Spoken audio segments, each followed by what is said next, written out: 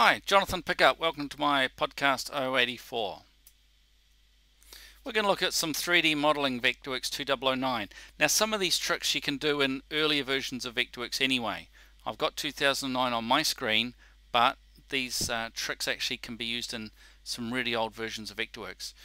Now the tricks I'm going to show you all come out of my new 3D modeling manual.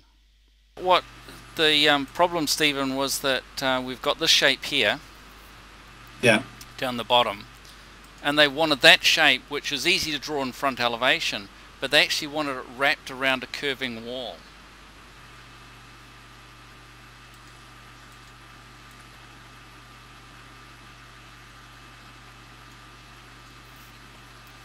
So you can see I managed to do it.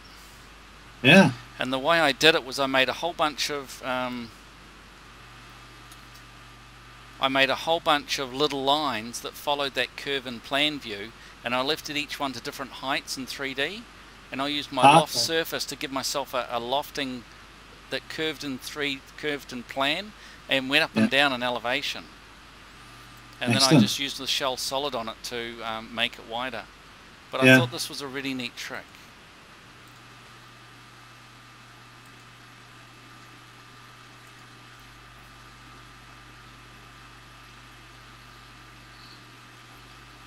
Oh, I see. Oh, okay. Yeah, and dropped it down to the right level.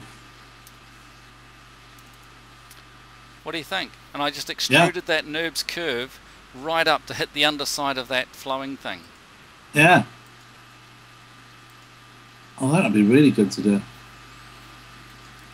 And I thought that was really cool. And now this is using some of the tricks that are out of my 3D modeling manual, the one that's just been announced.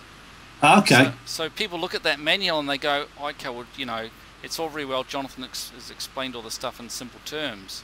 But then you get this problem and you go, boom, there it is. And it uses all the things that I've covered in my manual. I just thought it was brilliant.